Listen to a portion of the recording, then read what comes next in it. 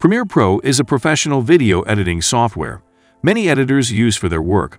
However, there are times when the file may not be compatible with the software, which can cause problems. As you can see, Premiere Pro says the file has an unsupported compression type. This is a common issue and mostly occurs due to the incorrect file format or codec. Let's try to fix this. When you see an error, the file has an unsupported compression type. First thing you need to do is check the media cache and the media cache database in Premiere Pro. Open the Premiere Pro, navigate to Edit, and then go to very bottom at Preferences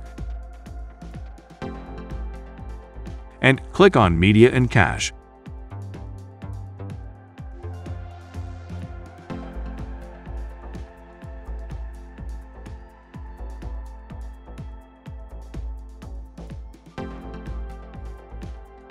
Here, just remove the media cache files.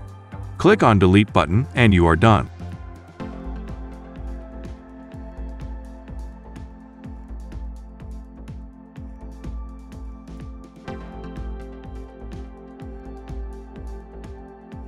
Another way to deal with this error is change the file extension.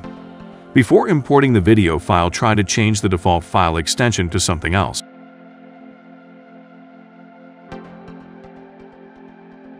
If it's still not working for you, let's try an effective fix. Right-click on Video and open with Film and TV, the Windows default media player.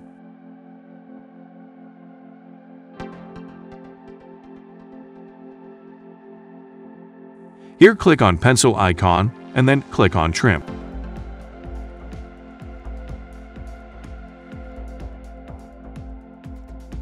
Now, all you have to do is just sacrifice your 1 second from your video file to complete the video trim process.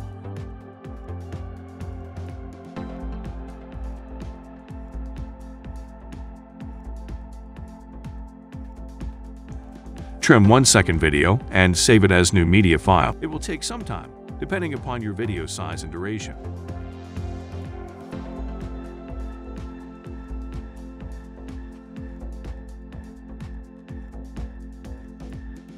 It will take some time, depending upon your video size and duration. Watch this video till the end, because the last fix is still there to solve this error. Without any video seconds cut, you will be able to repair this video file. Keep watching.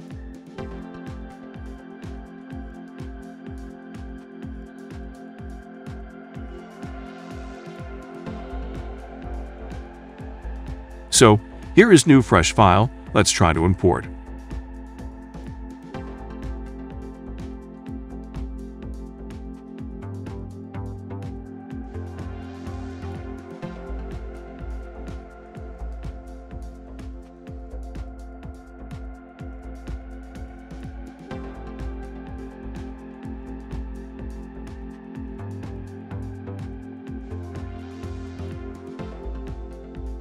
It's working. If you can afford to cut 1 second, try this method. But if you don't want to trim your video and want to fix this, let's try this final fix. There is a tool called Handbrake. It can also help you. Just download and install this free tool.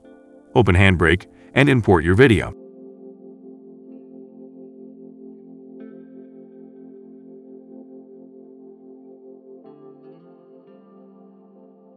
Here, click on Video tab, and you will see different things. Set quality to lossless, as we are not compressing this video.